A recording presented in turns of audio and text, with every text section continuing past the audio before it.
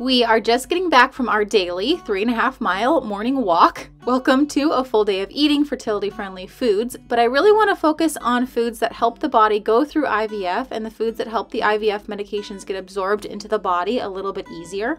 First thing in the morning, my lemon water. Normally I drink it warm, but because it's still summer and still really hot and I'm sweaty after the walk, I have been drinking it just room temperature. And lemon water really helps with digestion and bloating, especially first thing in the morning on an empty stomach. Also, lemon water helps the IVF medications get absorbed into the body a little bit more readily. And it does take me a little bit to drink the lemon water because it's almost a liter. I make Josh and Yuma their eggs in the morning. And yes, Yuma also eats scrambled eggs with his dog food. I know, so spoiled. Okay, on to my collagen coffee. Yes, I'm still drinking my collagen coffee every single morning, but I do measure out my dairy-free creamer because I can overdo it pretty easily. And now I'm measuring out exactly 1 cup of coffee because coffee and caffeine are not great for fertility. So I am limiting myself to only 1 cup in the morning, which is really sad because I want at least 2 cups. Collagen is so good for hair, skin, and nails, just overall beauty and health. And 2 scoops equals 18 grams of protein, which is fantastic. So you get 18 grams of protein right off the bat very easily in your morning joe. Now for my breakfast, I'm gonna have a Vans gluten-free blueberry waffle. And I did want to show you guys the back. I want to show you guys the ingredients. They're really not that unhealthy for you, but I wanted to touch on the fact that these waffles use expeller pressed canola oil. Most vegetable oils are highly processed and so extremely inflammatory to our bodies, so not good for fertility at all.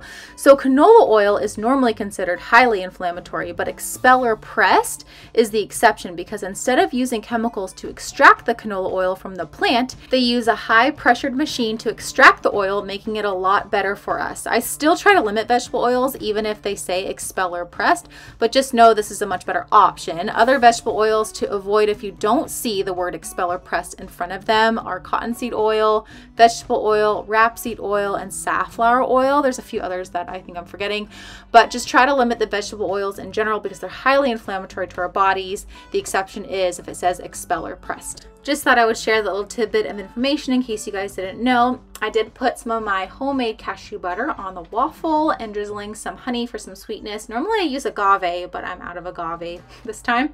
Now on to my workout. Today's leg day, so I'm warming up with my booty band. If you guys are interested in my workouts, I do basically all home workouts. I've stopped going to the gym because of COVID. If you want me to record any of my workouts, they're really easy to follow along with. You don't really need any equipment. Please let me know. I'm happy to record my workouts for you guys. I'm doing breakfast for lunch today, and I am making my fertility bowl, my oatmeal fertility bowl. And if you see my cell phone in the video, it's because I'm recording the reel for it for my Instagram. That's already up on my Instagram, so if you want to see exactly how I make my fertility bowl that's oatmeal specific, go to my Instagram. Blueberries are a fertility superfood because they have tons of antioxidants to help fight inflammation, especially when going through IVF, as the IVF meds are pretty harsh on the body, causing a ton of inflammation. And cinnamon is really good for inflammation as well. Next, I'm going to be adding some chia seed, which is another superfood for fertility because it's high in omega-3 fatty acids, which are essential for fertility health. So studies have shown that women who eat lots of omega-3s have much better fertility. So most nuts and seeds are really high in omega-3s, especially flaxseed. Sometimes I'll add flaxseed instead of chia seed because that's very high in omega-3s, but fish like salmon, sardines are really high in omegas. I'm adding some walnuts here because walnuts are really high in a specific type of omega-3 fatty acid, which is called ALA, and ALA is really good at improving egg quality. I'm adding dates because dates are really high in iron, and iron is of course important to help build uterine lining. Also, goji berries are really high in iron, as well as raisins and figs, so you can utilize those dried fruits for their iron. I realized I needed a little more protein with this meal, so I finally decided to have my eggs. Now, eggs are great for fertility because when you think about it, they have all the nutrition a chicken needs to grow. So they have lots of nutrition for us humans to grow a human. Plus, they're really high in protein, and protein is one of the macronutrients that I struggle getting in, and I think most people struggle getting in enough protein a day. So eggs is a really delicious, easy source of protein. And I just want to remind you guys of the importance of buying your eggs pasture raised. They're going to be a lot healthier for you, a lot more nutrient dense. Plus, you're supporting better farming, the health of the chickens, instead of the conventional farming. Fast forward to the evening time, and Josh is hard at work power washing our fence for painting the next day, and Yuma thinks he's helping, but actually he's getting in the way. This actually took Josh several hours. We just budgeted for about an hour of power washing. This took like 3 hours. So I decided to pour myself a glass of wine. Well, alcohol-free wine. Definitely not as fun, but still kind of tricked my brain. Alcohol can really inhibit good fertility health because the liver is the main organ processing hormones. So it's very important to keep your liver strong and healthy, especially when it's expected to filter through all the IVF medications. I'm a little embarrassed to show this, but keeping it real here. By the time Josh was done with the fence, it was 9 o'clock, and we decided just to Uber Eats from our favorite Mexican restaurant. So I ordered a chicken burrito, not exactly fertility focused, but for takeout, not too bad. Has black beans and chicken for protein and fiber. Plus, it was absolutely delicious. And you know, sometimes things come up in life and you just have to roll with it. And this was one of those times, and a little disappointed I couldn't like cook for you guys and show you like more fertility friendly foods, but reality sometimes gets in the way and it is what it is. I was not planning on eating all of that, but I did. So I was too full for dessert. So this is actually the next morning, and I meant to do this yesterday, but totally ran out of time with the whole fence situation.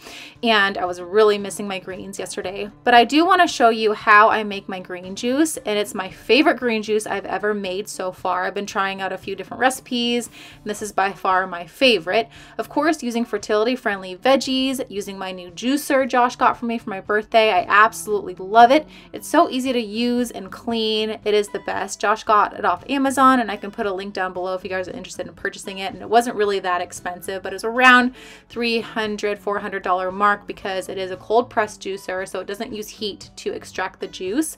I love my green juice because most mornings I don't feel like drinking a bulky smoothie. It's much easier for me to drink a juice and get all the nutrition in from the veggies that way instead of drinking like a fibrous drink first thing in the morning. And I only drink 8 ounces every morning just right after my lemon water to get in lots of vitamins and minerals first thing. Kale and spinach are high in iron, and iron is really important in fertility, of course, as I already mentioned, to build uterine lining. Quite a few people have asked me if I'm worried about the juice spiking my blood sugar, especially first thing in the morning, and my answer is no, because I'm only drinking 8 ounces of it.